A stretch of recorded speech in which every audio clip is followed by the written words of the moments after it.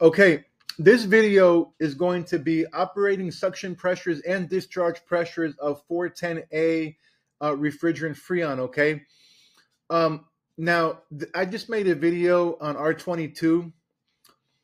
Pretty much it discusses the same thing, very similar, but a little bit different. Okay, reason why 410 refrigerant. Okay, 410A. Okay, the first thing that's going to be different on this Freon, okay, before you start going crazy with your pressures, okay, I didn't talk about it with R22 because it wasn't very common back then, but now it is because right now we're living in 2023, okay. The equipment, they're very expensive, okay. Back then it wasn't that much of a problem. 2023,